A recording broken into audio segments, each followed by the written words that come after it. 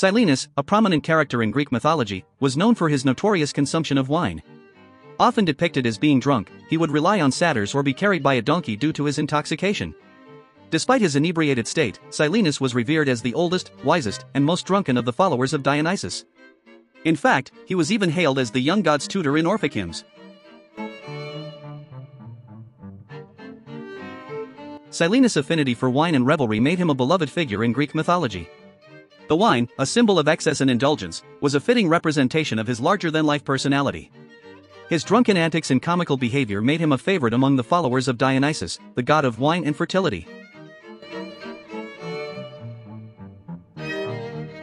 As the oldest and wisest of Dionysus' followers, Silenus was often sought after for his wisdom and knowledge.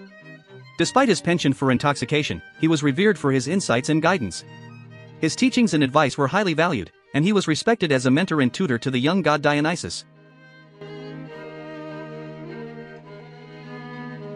Silenus' personality was a complex blend of wisdom, drunkenness, and humor.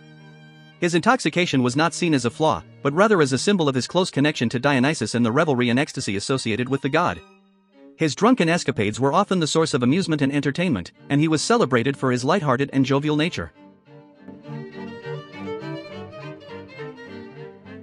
In addition to his wisdom and drunkenness, Silenus was also known for his close association with satyrs, mythical creatures who were often depicted as followers of Dionysus.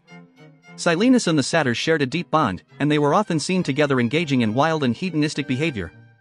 Silenus' presence among the satyrs further emphasized his connection to the world of wine, revelry, and uninhibited pleasure.